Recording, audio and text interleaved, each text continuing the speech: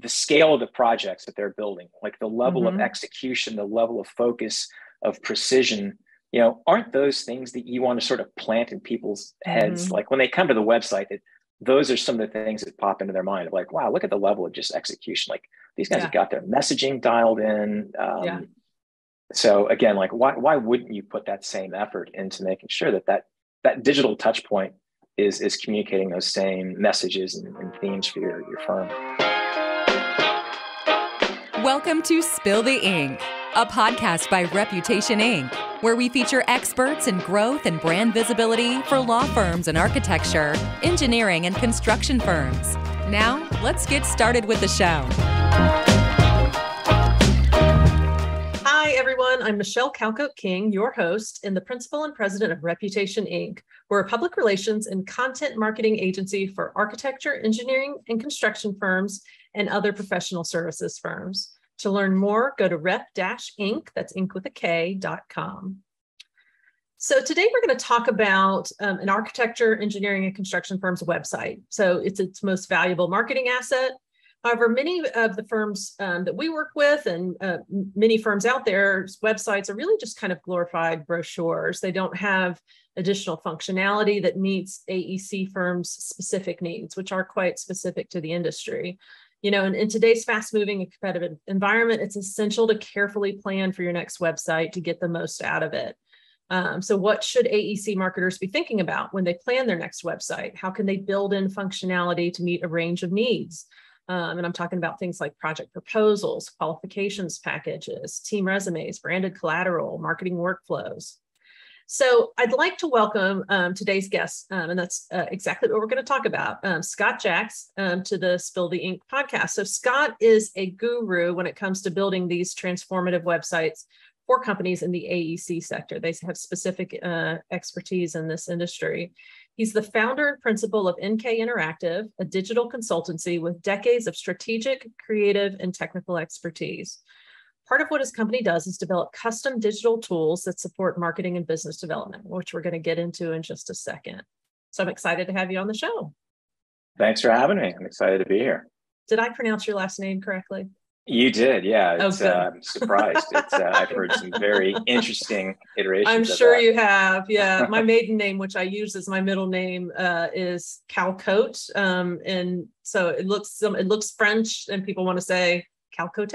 I'm like, nope, just that. So, anyways, so let's talk. Let's just start with I did a brief introduction, but I'd love to hear about you and your firm and kind of how you got this expertise in the AEC sector.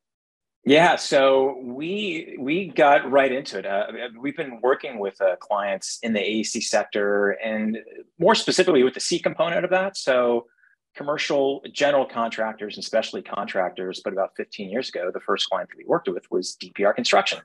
Yeah. So we didn't start small. A common client of ours. Yeah. Yeah. So we had the good fortune of being able to work with DPR Construction back then. And even back then, we were able to do some really innovative things with them. Some of those were using Flash technology to build out these really cool microsite annual year in reviews, which they previously were just doing through these just really beautiful print pieces that were coming out. And so I think that was just an example of us being faced with like, hey, this is how we're currently doing it. Is there a digital way of addressing this as well? And so we did that for a good 5 or 6 years with great success. And it was just a lot of fun sort of taking something that was this really beautiful print piece and finding out, well, how can we translate this into a digital experience? Because more often than not, those really expensive print pieces that they were putting out there were probably finding their ways into recycling bins. Yeah, absolutely. Pretty quickly. So somebody's scanning through that. And, obviously when it's digital, the many different ways that you can slice and dice that content and the shelf life of that content is really, it's unlimited. There are many different ways to sort of drive people there and to educate them. That's great. Let's talk about, is there this one size fits all solution for AEC firms? And maybe kind of talk me through what are the needs that AEC firms have that might be different from other industries? Yeah, I don't think there's a one size fits all solution. That said, there are clearly some things that I think any AEC firm needs to be communicating to the various folks who are going to be visiting their website, whether it's for sales and business development processes and supporting that process, or whether it's for talent acquisition, or even in some cases, whether it's your own team members that are coming to the website. So I do think that, again, not a one size fits all solution, but when folks are coming to the website, clearly they want to be able to find out what types of projects has this company worked on, what are their capabilities? And quite often, I think a website redesign process is always a great opportunity to kind of step back and really think about how are you actually positioning your capabilities? It's a great time to think about how you're positioning your market sectors, how you're positioning your some specialized services that you offer. One that's been coming up recently with a project we're working on right now is this client has got some expertise in the mass timber space, which I think is becoming. It's a big the end result right of those projects are just gorgeous projects. But how do they integrate that expertise into the new website experience? How do they talk about that? How do they showcase projects? And to really sort of extend that out, because that is a little bit of a niche area. How can they now even start to develop content, thought leadership content, articles, just general content that's going to be around that particular subject matter? And not that that's going to be some silver bullet when you look at SEO, and that's going to result in them getting new projects. But it is a way for them to start thinking about creating some of this really useful content that they can publish to their website that demonstrates their expertise in that particular area. Do you still get pushback? And this is, I'm just curious because I've been around long enough to where I remember having conversations with AEC firm owners who, no one ever looks at our website. This is a people business, it's all about in person, no one's ever going to Google us. Do you still get that pushback, or do owners seem to understand the importance of their web presence now? I think they understand it. And I think even bigger picture, outside of just even the website, I think they're understanding the importance of design, which is really exciting. And which is actually one of the reasons why we actually a couple of years ago as an agency really decided to go all in on the commercial construction sector. And if you happen to go to our website, you'll see that we're not talking about tech clients that we worked with, even though we have worked with a lot of, B2B tech clients, professional services firms, even some consumer brands in the past. And it's because I think, folks are starting to understand that, yes, it's a relationship-driven business, but the website can really sort of help support some of those relationships. Yeah. It can help nurture relationships with existing clients and strategic partners, but it can also help support creating some of those relationships.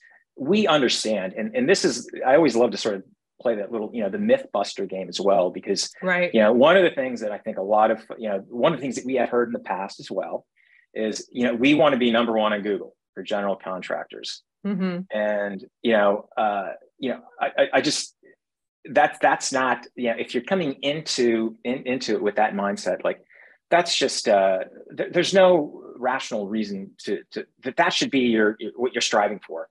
Right. And it's because helping them understand the business strategy and what the priorities are with that goal, and whether it should be a priority. Yeah, and we're definitely seeing a lot less of that, because I think people realize that, yes, it's still a relationship-driven business, but there is this whole new wave of folks who are now entering into the industry. And yes, they're going to continue with some of the, those relationship-driven, methods, but they also have different ways of just educating themselves on your expertise, and kind of go back to what we talked about a little bit earlier. Just, okay, you claim to be experts in mass timber, as an example. Well, how can you demonstrate that to me through your projects, your portfolio of work, but also how you're able to articulate your understanding of that particular specialized service, and what some of your core differentiators are as it relates to that particular service, and who are some clients that you've worked with in that space. So I do think that there's less of it today, and quite often we do still have to have those conversations with some folks about, like, listen, your goal should not be about being number one on Google. Because when you think about, this isn't residential. You're not remodeling bathrooms. Yeah. These are large scale projects, large scale commercial projects, 5, 10, 20, 200, $1 billion, $1.5 billion projects. And, that's not how people are going to be, looking for your services. Typically the website, and B2B it's a reference check after they've come onto their radar. So it's not, it often is not the introduction. It is, they've already been introduced in some way and they're kind of checking to see, is this firm, who I think they are, do they have the experience that I think they have, that kind of thing. Right. Yeah, they're validating. They're not just randomly happening upon your website based on some arbitrary Google search. Nobody's going in there typing, where can I spend $50 million on a lab environment build out in San Francisco? Yeah. Is there, and I'm curious, is there anything that when you're educating AEC firm leaders about how prospects and clients use the web? Are there insights that you find they really need to understand in terms of how clients use their sites, and what's the most important thing to think about? The one thing that we do is we do communicate with them that, based on trends, and, some of our clients are smaller, regional, all the way up to, national builders, there are some areas of the site where we know people are going to. It's projects, it's looking at leadership team bios, and it's also career sections. It's obviously it's a huge pain point in the industry right now, hiring and retaining talent, whether it's folks out in the field or in the office. So I think it's really helping them understand how the website can really help them in those areas and support their efforts. Yeah. And making sure that people get to the information they're looking for fast and easy too. I know that's often a real challenge, is kind of thinking through that flow and making sure that they're getting to that right information quickly. Yeah, and that just really comes down to process, and when you're involved in a project, a website redesign, design will take care of itself. You'll get to design eventually, but the most important part really is sort of identifying that that architecture for the site, content strategies, understanding how people actually consume content online, and not throwing paragraphs and paragraphs of content at people. People scan and then they make decisions. At some point, yes, they're going to want to maybe dive a little bit deeper, maybe download a data sheet, or actually get into a project and really learn more about a project. And I think, projects are an area where, a lot of clients are opening up or are realizing that, hey, we can actually go beyond just a couple of data points, a short paragraph, and a couple of small photos that are thrown in there.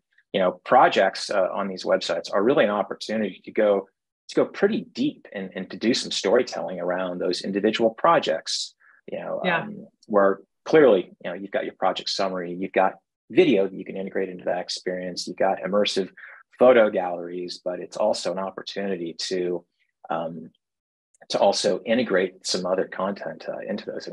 Whether it's a little micro case study, or whether it's going a little bit deeper with calling out some key team members who were responsible for making that project a success. So it's really helping these clients understand that, hey, in some cases, yes, your projects may just consist of a rendering and just a short write-up because that project is just kicked off. But for those high-profile projects, put some effort into it and go deep with some of the storytelling that's possible there. Because I could not agree more. Yeah. There's a concept, I don't know if you've heard of it. I use it a lot when talking to clients. I think the Nielsen Group put it out called, they say people on the web are informavores was their term, kind of like carnivores, but, they're following this information scent, and they're use the term scanning. So they're hunting through pages to find what they want. So that's why you've got to make it very scannable, very easy to find, but they will go deep if they find, if they kind of land on that, what they've been kind of following along. And I've always loved that informavore concept. because we get the pushback a lot that, nobody reads anything, and we say they do if they can find what they're really looking for, they can go deep. So yeah. And the other thing with the ability to go deep too, and this is kind of related to, some companies might refer to it as their thought leadership hub, their knowledge hub, their blog. But where I see a lot of clients make some mistakes there as well is, let's say there's an article in ENR and, they're just dropping, maybe some scanned PDF in there, or it's just a short little blurb about it. It's like, leverage that content, maybe pull excerpts from that content, drop in some pull quotes from that content, and actually publish that content on your site. So it's actually a page that, somebody can actually dive a little bit deeper and read more while they're on your site and they're not going off site. And of course, provide, a proper credit to, hey, here's the original article link, which may require registration, but you can go view the full article online, which, would then go to Silicon Valley Business Journal, ENR, or, one of those trade publications. We have a whole article on how to do that because often they have to buy the reprint, right? Reprint, we still say reprint, but they have to, pay the rights to the media because we do PR. So pay the media outlets rights to publish that full thing. But as long as they link back to and pay the reprint rights. But yeah, I can't agree more. Well, one thing I'd love to dive in is your firm's custom, basically your custom content management system and how you've kind of looked at what AEC firms' needs are. And AEC marketers, bless them, because the ones that I know, they're just buried in requests all day long, proposals, qualifications packages, resumes, all these things. And what I really loved when I first saw your tool was how you really thought through that and then integrated it with the website so that there's not a lot of this. So kind of talk me through how you guys developed that and what it is. Yeah, I think a lot of this is just really being exposed and just, hearing some recurring themes, whether it's themes or just pain points from either, marketing folks, or maybe in some cases, some of the clients we work with don't even really have a marketing department. So it's the principals from that firm, or it's a project manager.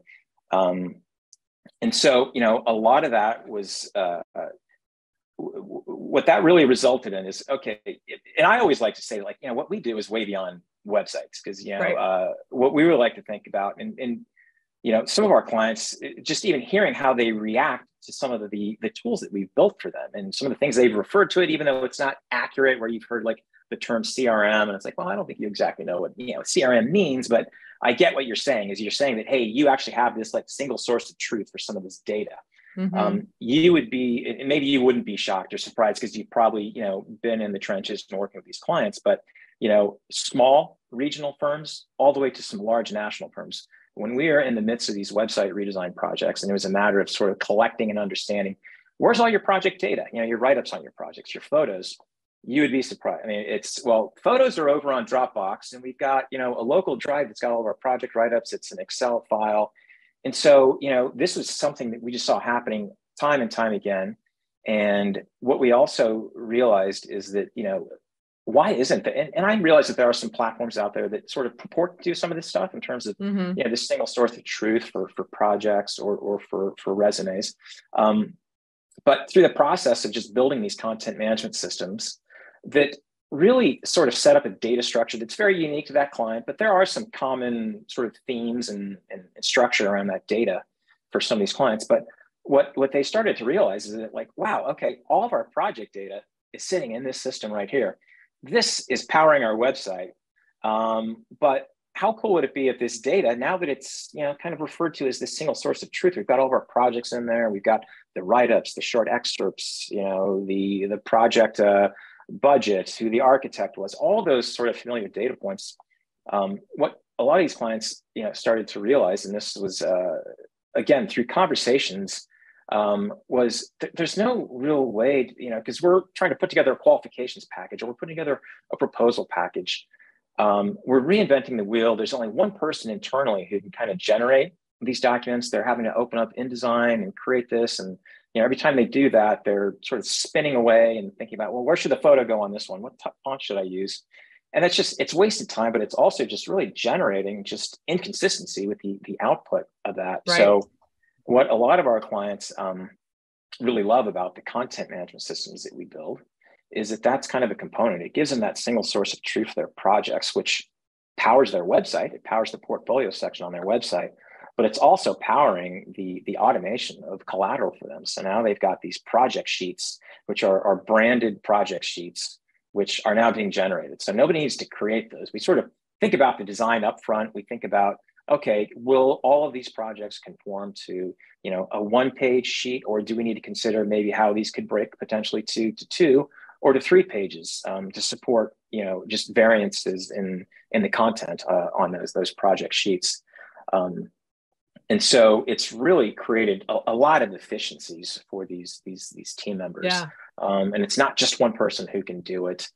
Folks on the website can download data sheets, project data sheets, but also internally, folks can, download those sheets that maybe have some of that more secretive information that you don't want to make available. That's on the website. So it might have, some of those references baked into that project sheet that's only accessible to internal team members when you want to download some of that data. And the same thing with resumes that we've been doing, where the clients are able to drop in all their resumes for their team members into the system and to generate that collateral. And those resumes really have nothing to do with the public-facing website. It's just a place for them to just have this single source of truth for these resumes and manage different versions of those resumes, because that resume may need to be tweaked for a data center project versus maybe a TI project. So it gives them that ability to have some standard information, the photo, the person's name, their bio, maybe any lead credentials they have, but be able to spin up different versions of those resumes based on the opportunity that they're pursuing.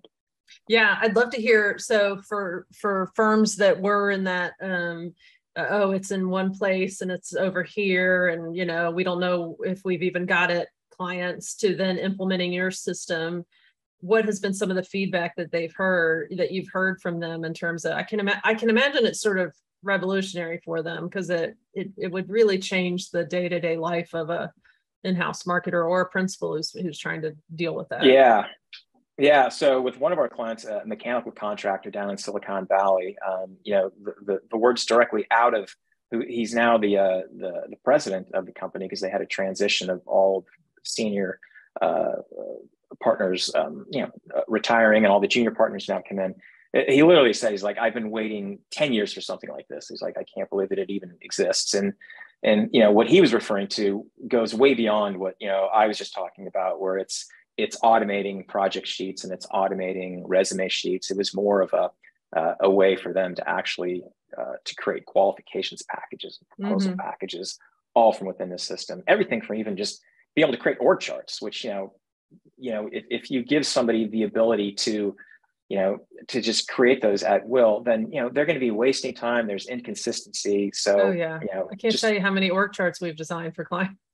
Yeah. So, now it's literally results in, it's a process that, takes typically takes hours, and maybe there's only 1 or 2 people internally who can do it, but now you've opened it up. So now you've got all these different folks who can actually come into the system and create a qualification package or a proposal package in minutes. Now, what this does not mean, and I think what that does is that actually allows you to focus on the proposal, the stuff that actually gets dropped into the proposal, that cover letter. What matters. That's where you should be spending your time and really putting all your effort. It's not in, okay, well, which project do I want to pull in? And, how can we think about maybe redesigning, the layout of these project sheets? So, all that stuff is just drag and drop within the system. They're just dragging in all the relevant project sheets they want, all the relevant resume sheets. But then, it really frees up that time so that you can focus on that high value stuff, which is, the actual writing of the proposal. Right. Yeah, that's great. What about, are you seeing any trends in any, because, websites are they're like fashion, and that some things go into style and other things go out of style. Are you seeing anything? I'm always just curious as to what's happening. And then even from a tech, obviously for a lot of our clients, we don't do web at all, but, ADA compliance was an issue for a while. And what are some of the trends you're seeing? Yeah, it's interesting that you mentioned the ADA compliance because we just had an issue that just came up.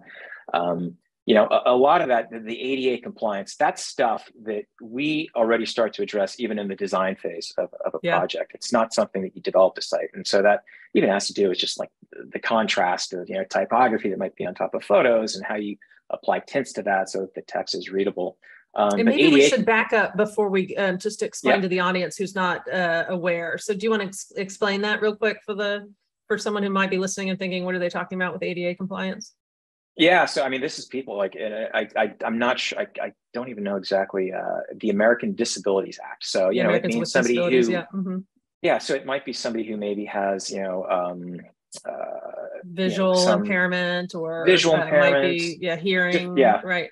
Yep. So it's making sure that that website is going to function for that individual, so that they can actually use some technology they may have on their computer that is reading through screen text, and it does it in a logical sort of hierarchical manner that is sort of mapping to how that page lays out from the page heading to an intro snippet to maybe some subsequent bullet points that start to maybe dive a little bit deeper into a particular subject matter.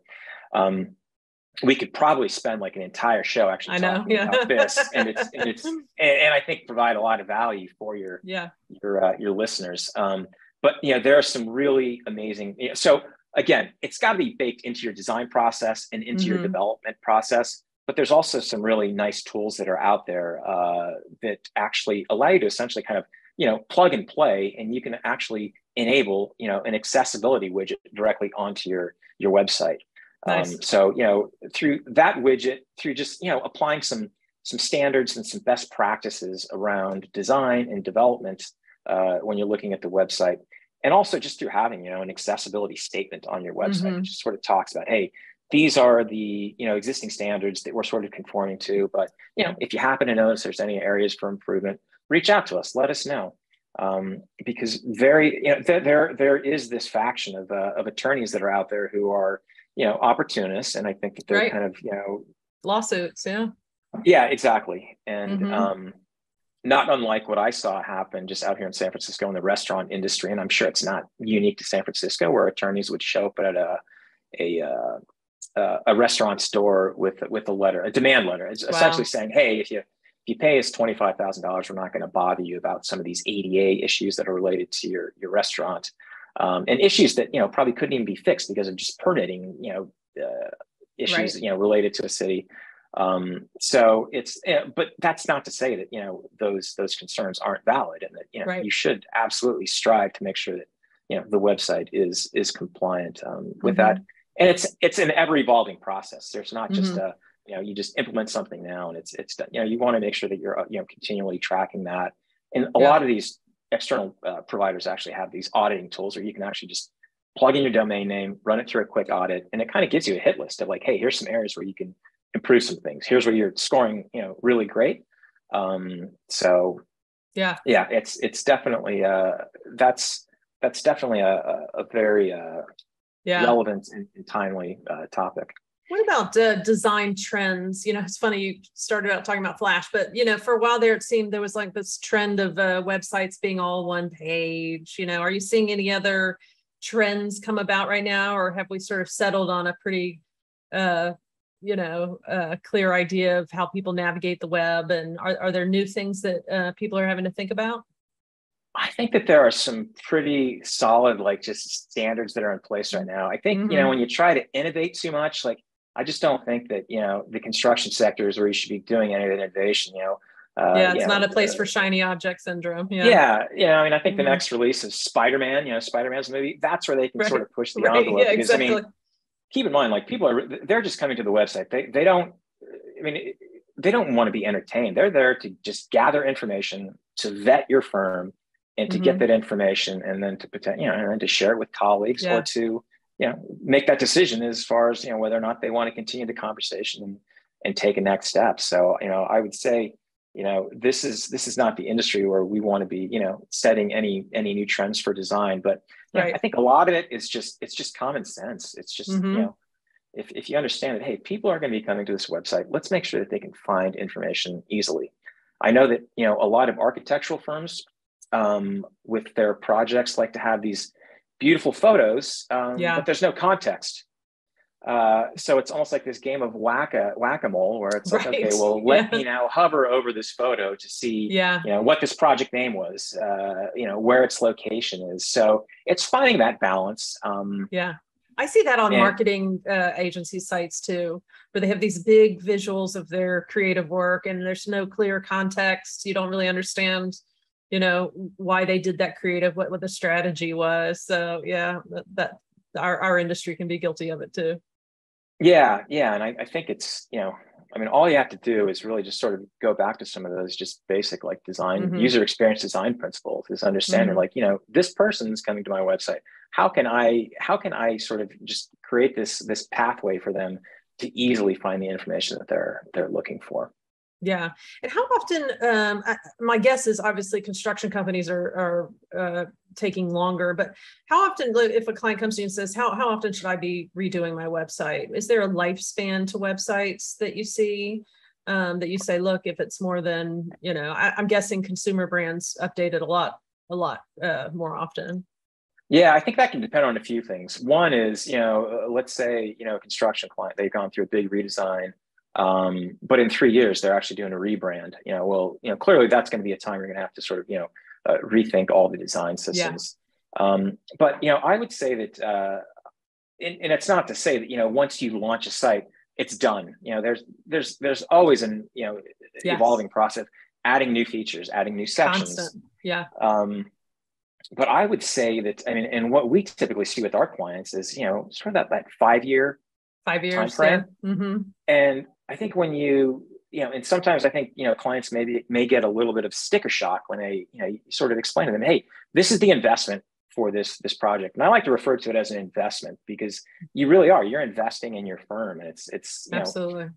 And if you kind of break that out over the course of 5 years, it's really not a whole lot. If you say, okay, well, this project is going to be a $100,000 project, but if you break that out over the course of the next 5 years, that's roughly $20,000 a year to have this publishing platform that's in place.